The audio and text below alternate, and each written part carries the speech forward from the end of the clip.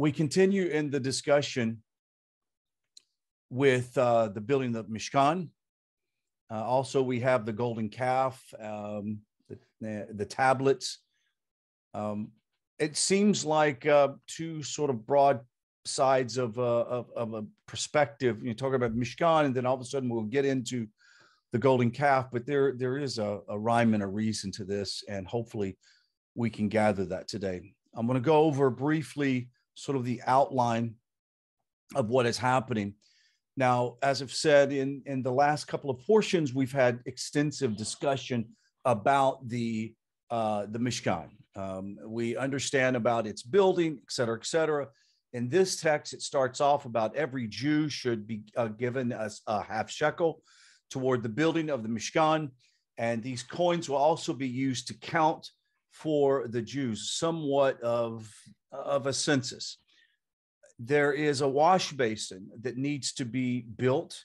That wash basin sits between the tent of meeting and the altar, and it is to be placed in the Mishkan, and Aaron and his sons should wash their feet and their hands, perform the service.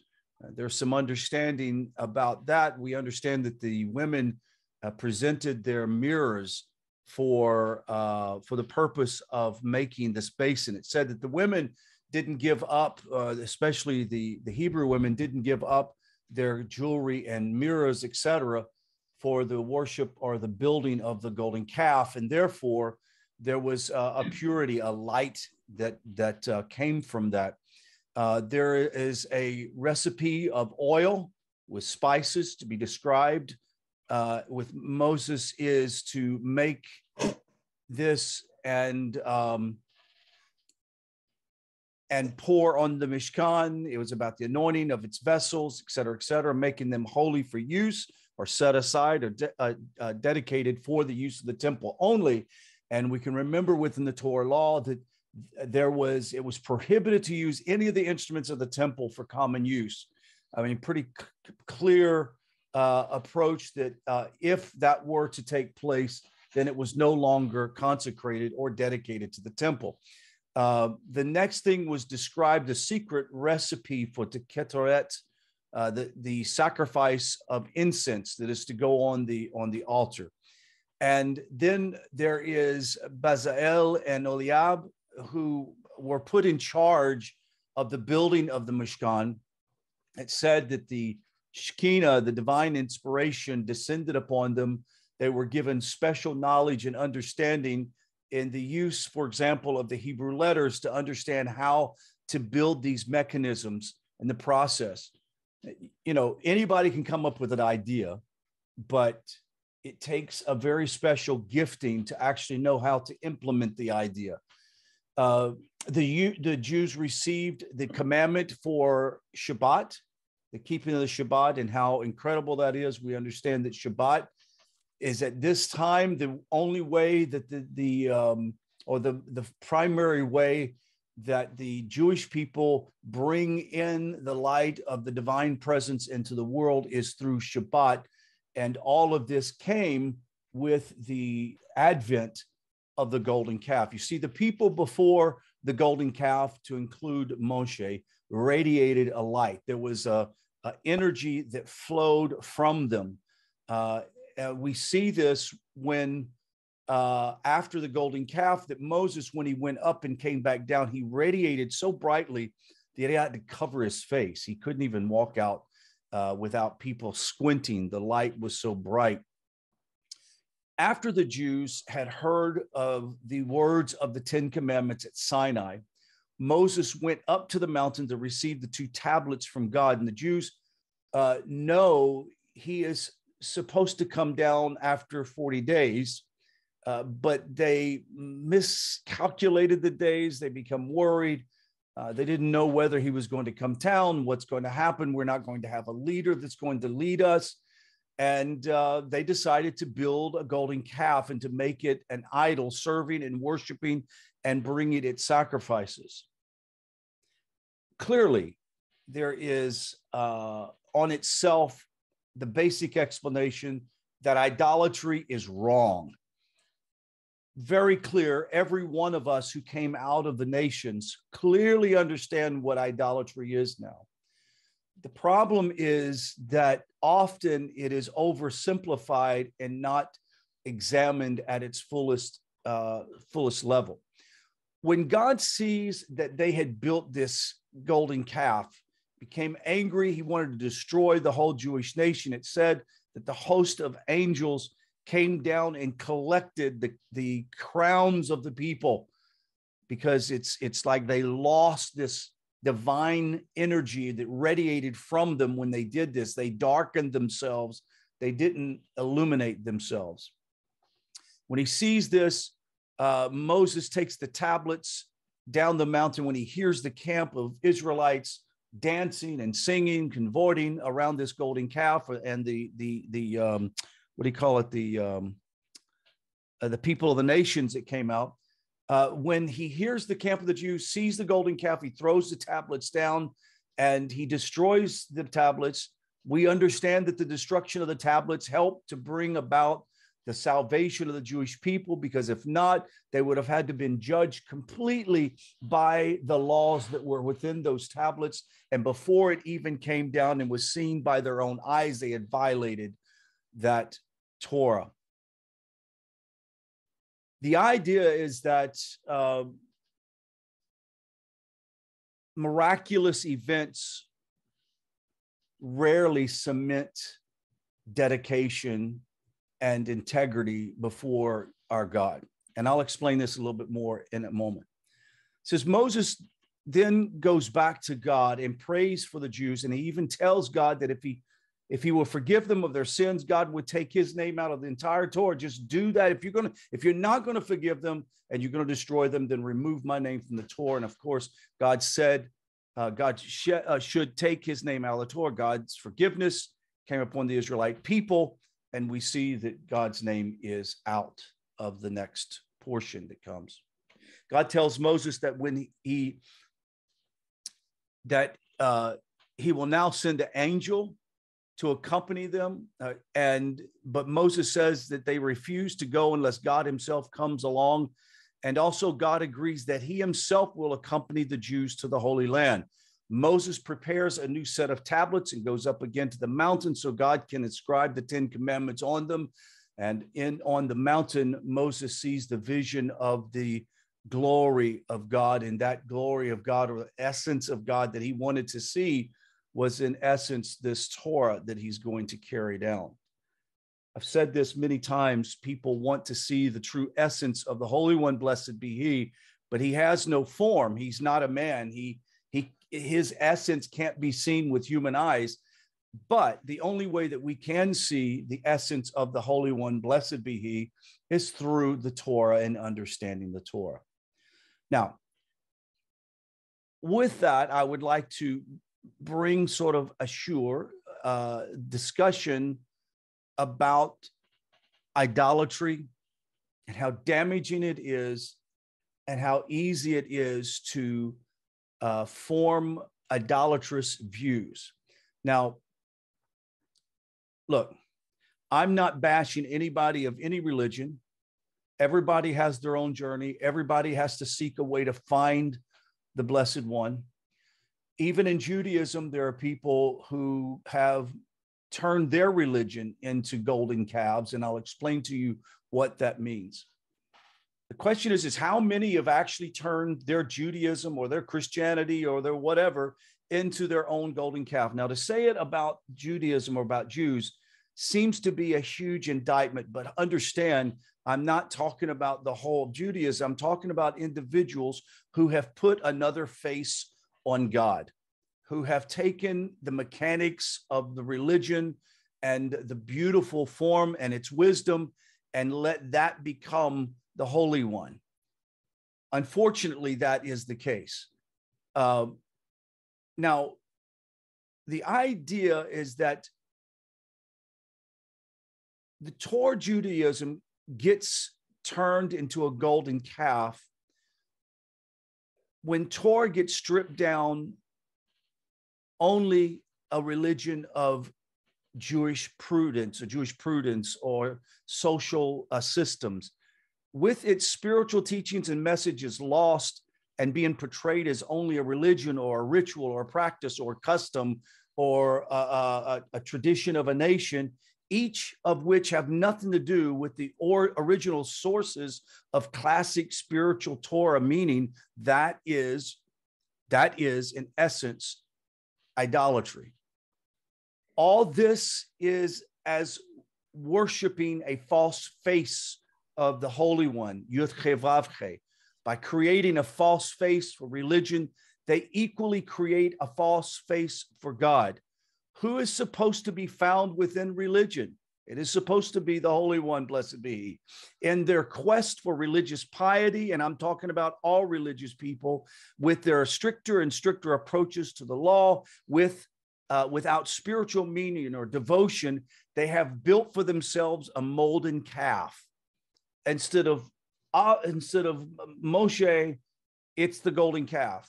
They were not thinking in terms of being anti-God. They were not thinking in terms of let's worship another God. They were thinking in terms, let's worship God through the image of this golden calf. And look, maybe this needed to happen so that the people would not worship Moses, that finally they would realize you can't put Moses in such a position that he becomes like your demigod or your small god. This way of Judaism, of religion without spiritual awareness is not Torah Judaism at all, but as worshiping another God, a new golden calf. And we all have too many golden calves today. It's very easy to develop them, and it's very easy to say, well, this is not idolatry, but this is my method of connecting to God. I would even say pseudo-spirituality is another type of golden calf. You can mean well, but it could be wrong. If your wisdom, if the illumination, if the knowledge doesn't come from Torah, Judaism, then what do you have? It's just another religion or another God with another face.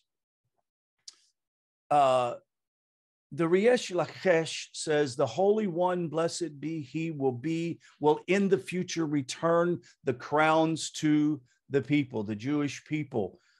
Those redeemed by God will return and come to Zion with song and everlasting happiness upon their heads. It says in the Parsha, you shall not have your bags filled with different weights. You remember the weights and measurements issue? It's a huge violation and injustice. We understand that if your religion doesn't produce a lifestyle behavior of justice, of purity, of kindness to your fellow, then you have found yourself a pseudo-religion and not true Torah Judaism. And when I say Torah Judaism, I'm also talking about Torah Judaism for the non-Jewish person. When we say that we follow Judaism, every one of us do, but those who are from the nations follow a Judaism that has been ascribed for the non-Jew from the Torah. The prophets say much concerning about this whole idea of social injustice and economic oppression. Isaiah says, woe to those who join house to house, field to field, and settle there in the midst of the land. It says that they created a situation where there was no room for the poor. Do you get this idea that their farms, their lands, their houses were right up against each other, and there was no place for a poor person to find land or to farm, and he or she would have to go way out in the middle of nowhere where there wouldn't be support. And it was absolutely a horrible way to treat a person of poverty. Why is this mentioned? Why is this brought up at this time? Because the essence of true spiritual connection with the creator of the universe comes down to how you treat your fellow. Holiness comes not from how holy I can demonstrate to God or treat God in such a reverent, pious manner, but holiness is how I treat you and how you treat me and how I treat those around me. True holiness is sort of translated in the depths of, if you want to understand the measure of your depth of spirituality and connection to God, look at your spirituality and connection to your fellow, to your person, to your neighbor. We live in a situation where we especially those of us who find ourselves on this journey to Jewish wisdom for the non-Jew, and we tend to sometimes disconnect ourselves from our social family that we used to belong to, just because it's such an alien place to us now. However, it is important to remember that you are the only spark of divine light in your world. You are created to bring about divine understanding to the nations, to the people around you, not as missionaries, but as an organic expression of the holiness of God in the world. Now, we understand the power of connecting to God in its pure sense. Every one of you do, because you're sitting here as a product of people that were raised in a religious environment, a religious system that brought you to a closer place in relationship with God, but yet you found yourself lacking wisdom and knowledge that should be automatically produced from that relationship. And then when you begin to study the wisdom of Torah, and you begin to read the sages of Torah Judaism and to find this rich knowledge that connect you with God in a very special, unique way, you discover that this connection with God, this holiness, this special divine, plug-in, wasn't something that was far, far away. It wasn't in Israel. It wasn't in the temple. It wasn't in some temple in a pagan environment. It was simply on our lips. It says that the Torah, the light of the Torah, comes from our mouth because we bring it into our mind and into our body. The Torah is right here. That when we speak the Torah, when we study the Torah, we're infusing the world with light, whether you realize it or not. You're not going to feel it, but most definitely you're going to understand that it has an impact in the world that we live. So let me wrap it up with this. The challenge would be in all of our lives as we read this is, how do we take in the knowledge that we're given in this parsha, the building of the tabernacle, the Shekinah, the divine presence wanting to rest amongst the people, this idea that the Jewish people lost their crowns, they lost this great light that they had when they turned their face toward and saw this golden calf being built. And look, the Israelite people, most of them didn't participate. It was only 3,000 people, but they watched it take place. They observed this thing going on, and it dimmed them in so many aspects. We're living in an age in which people are trying to retrieve that great light. And I want to remind those who are searching, whether it be as a Noahide or a fellow, as a Jewish person or anybody in the nations, look for the pure source. Don't get so caught up in the religious aspect of things that you forget your single motivation was to use that as a vehicle to connect to the Holy One.